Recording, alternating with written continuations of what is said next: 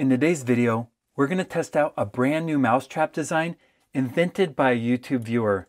It has two powerful springs connected to jagged metal jaws. I'll show you step by step how to build this trap, and then we'll test it out in the barn on wild mice. And for question and answer time, I'll explain why I'm no longer posting the action footage on my website. So stay tuned for another great episode of Mousetrap Monday.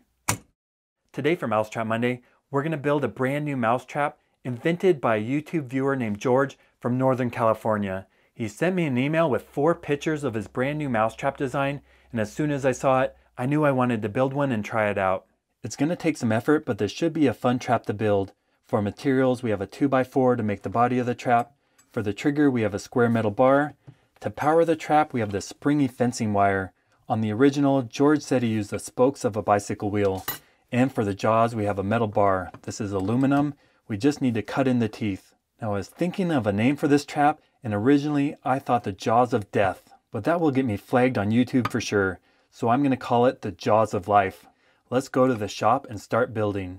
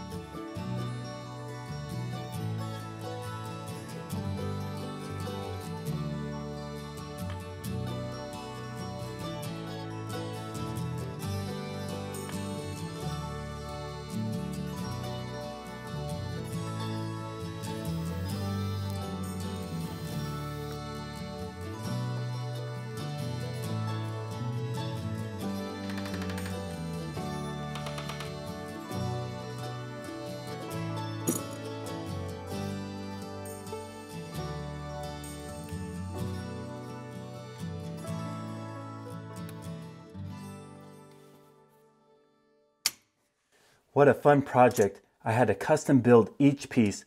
Probably the most difficult was making the trigger system sensitive enough. I'll zoom in and show you how it works. There's a hook on this side, and on this side there's a latch. When you pull the springs together, they hold the jaws open, but the slightest touch will make the jaws closed. Now back here we have the trigger. It fits right on top. We'll go ahead and set it again.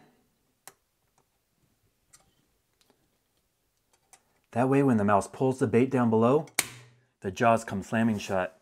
What a completely different and crazy kind of mousetrap. I'm sure the mice can't resist the bait inside the jaws. They'll come along like Squeaky or Cat Toy, stick their head right there, and bam! There's no getting out of the Jaws of Life. I'm going to go set up the motion cameras in the barn and see if our trap will catch wild mice. But if I show a mouse getting caught in jagged metal jaws, I'll get in big trouble with YouTube. So to do that, I built a base for the trap. It fits right there. And to cover it up, I have a cardboard toilet paper roll. We'll slide it in front. We're out here in the barn, and on the trigger I attached 2 almonds. They can't resist those. They'll come down the tube, pull that, set off the trigger, and get caught. Well, hopefully. We're gonna set up the motion cameras and see if our trap works.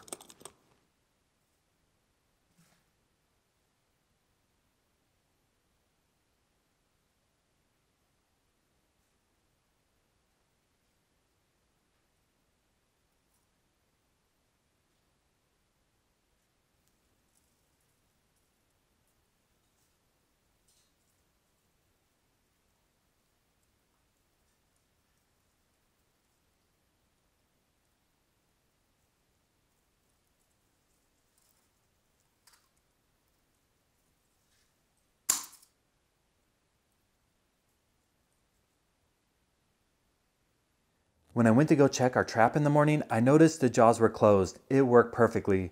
A mouse smelled the bait, went inside, hit the trigger, and got caught. Now I don't want this mouse to go to waste, so we're gonna feed it to a wild animal. Let's go set up the motion cameras and see what comes along and enjoys the mouse snack.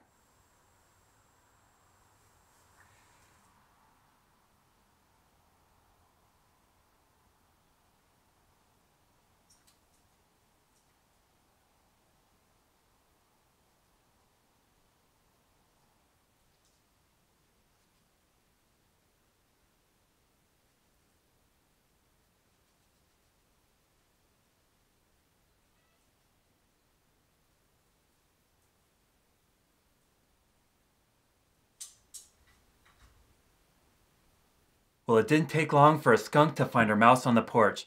That's actually a different skunk than the one I featured in a video a few weeks ago. That other skunk was causing all kinds of problems. It tore into our garbage, made a huge mess, got a chocolate Nutella jar stuck on its head, then went under our house and banged around. That thing made so much noise it kept us up for a few nights, and I had to trap it and relocate it far away. Now the skunk in this video I don't actually consider a problem. It doesn't go in my garbage or live under my house. The other night I came around the corner and met it face to face, and it didn't even try to spray me. It just calmly turned around and walked away. I enjoy living close to wild animals. Near my house we have bobcat, coyote, fox, raccoon, possum, and skunks. And I really enjoy seeing what comes along and eats the mice and rats that we catch in the traps. And these kinds of traps are some of my favorite. The ones that YouTube viewers come up with brand new designs. It's a pretty crazy design and it was a fun build. In my last video, I recreated a mouse-shaped trap with harpoon eyes from 1869. And that video is doing better than my last 20 videos, so I might be doing more builds. But I want to address the #1 question and comment I received on that video. And that is, people seem pretty upset I didn't show the mouse trap in action. I didn't show the harpoons killing the mouse, and I didn't post the extra footage on my website. So keep in mind, just based on the nature of my content, I fully expect every video I post on YouTube to be automatically flagged, and I have to request a manual review. When a person at YouTube is reviewing my videos, I can't have anything in there borderline or questionable, or I'll fail the review, and that really affects my channel. So people want to know, why don't I just post the footage that I can't show on YouTube on my website? I've been doing that for the past couple of years, but I've failed in so many different ways. The first time I did it, I made a second YouTube channel. It was completely hidden and private. It was age restricted so kids couldn't see it. Advertisers would never see it. And that worked quite well. It got several million views. And every view came only through my website. It was completely hidden. But I have activists that don't like my channel. They reported me to YouTube, and very quickly I started receiving strikes. So that got shut down pretty quick. Then I started posting on Vimeo. Vimeo is a different website where you actually have to pay money to put videos on there. I did that for a full year, and out of the blue, out of nowhere, Vimeo sent me this message. So when trying to show the footage of the mouse traps in action, I was terminated from a second channel on YouTube and Vimeo. So I was looking for another option. Now I asked around and I heard really good things about a website called Wistia. I can upload videos to Wistia, embed it right in my website, and it plays perfectly. Very, very high quality, but very expensive. But people were asking to see the footage, so I bought a 1-year subscription, $4,000 almost. But I was so excited to finally have a solution that would work, even though it cost a ton of money. But the first video I posted on Wistia and put on my website, I found a huge problem, made it completely unworkable. You're limited to a certain amount of bandwidth, And if you go over that, you have to pay extra. And I didn't realize they're not just talking about how many videos you post on their website, they're talking about bandwidth views. So if people go to my website, then watch the video, that uses up the bandwidth limit. And I reached that in just a few hours for the whole month. So I spent all the money for the Wistia package and it's completely unusable. So that takes me to the fourth video hosting option that I'm currently using on my website, BitChute. A lot of people like BitChute, and I found it doesn't have the same censorship issues. But then recently, there's two other things that happened that really scare me about posting the Mousetrap action footage. Now my first concern is a recent federal law that passed that makes it a felony to show videos of small animals getting crushed. There is a provision in the law that excludes trapping and pest control. So this new federal law is really intended at going after sick people who are posting videos doing thrill kills, animal abuse, and animal torture. I love animals and I hate animal abusers.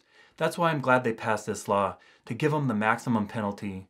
But many people have a hard time distinguishing between pest control and animal abuse. Rodents can cause so much damage and they can be really dangerous, so they need to be controlled.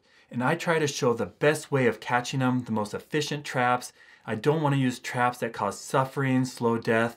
In the last year, I've noticed a huge wave of channels from Asia that are really doing animal abuse. They're catching captive rats and throwing them on electric wires or in glue traps just to suffer. So I want to distinguish myself from those horrible channels, and I'm really going to limit what I show. I don't want the focus to be on violence, but instead on the traps, not the animals being killed. And recently I found another huge problem. Those same channels over in Asia that are doing all the animal abuse are coming to my website and stealing the action shots of my videos. They're re-uploading them to different social media. So based on the fact that I've been terminated from multiple video hosting services and it's cost me thousands of dollars, there's new laws against animal abuse. I don't want to have anything to do with that, be accused of that. There's horrible channels over in Asia that are focusing on animal abuse and they're stealing my videos. I'm just going to be very careful with what I show. Many people said they're going to unsubscribe because I'm not showing the action footage, but there's just too many reasons not to show it. And I really appreciate the viewers. If you haven't subscribed to my channel yet, please consider clicking the button right here to make up for all the people that unsubscribed. And if you want to see the best videos on how to do pest control to catch mice, rats, squirrels, chipmunks, moles, voles, and gophers, stay tuned.